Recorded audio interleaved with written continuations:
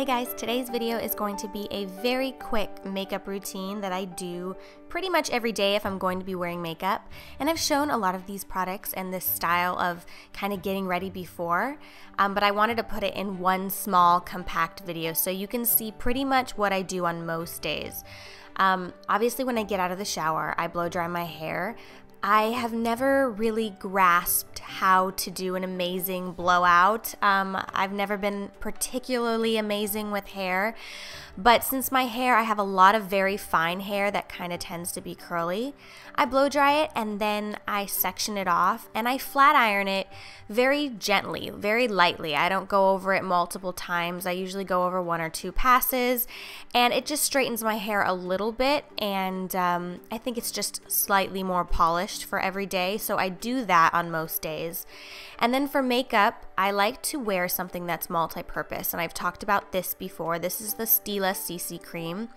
I like things that I feel are taking care of my skin, maybe covering up any blemishes or dark spots that I might have, and doing multiple things. And then I definitely recommend using some sort of concealer. I, on some days, do have like puffy dark circles under my eyes, so I feel like a concealer is part of good manners. You know, if I don't wear concealer, people are like, are you feeling tired or are you pregnant? No, just forgot to put on concealer. So yeah, I do like to wear concealer.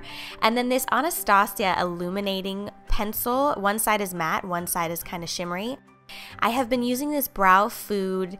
I always do kind of groom my eyebrows every day because I have been trying to get them to shape up. I've been going in and making sure I get them done regularly because I do think a nice thick brow makes you look younger, so I try not to touch them at all, and I just wait for the girl who does them. And then I've been using the brow food, which has the little extensions and gives you nice full brows.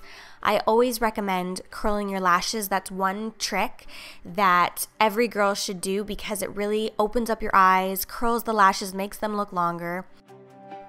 I've tried many a mascara, and Tarte Lights Camera Flashes is one of my favorites. It just really lengthens and thickens my lashes, but it doesn't end up under my eye, which I hate in mascaras, so I'm definitely a fan of this one. I've been using the Stila Self-Adjusting Blush, which I actually forgot to mention this in my Getting Ready for Date Night video, but I've been using this every day and it's the most beautiful blush.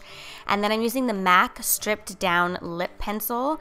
I usually use that or the Tarte Amazonian Clay Universal Nude, but this one's a little bit darker, so I've been kind of going for that one.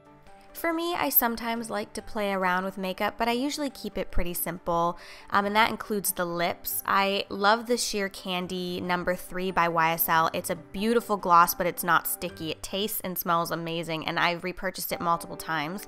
And that's a very simple look that I will wear on a day that I'm going to be wearing makeup and doing my hair.